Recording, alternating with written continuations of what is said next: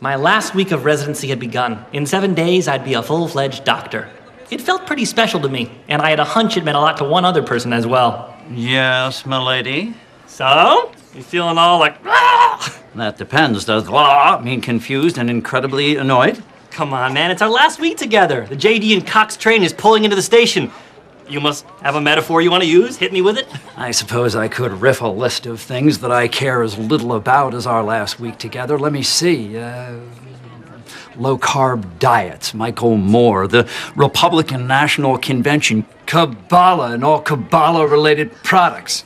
High-def TV, the Bush daughters, wireless hotspots, the OC, the UN, recycling, getting punked, Danny Gans, the Latin Grammys, the real Grammys, Jeff, that wiggle who sleeps too darn much, the Yankees payroll, all the red states, all the blue states, every hybrid car, every talk show host, everything on the planet, everything in the solar system, everything that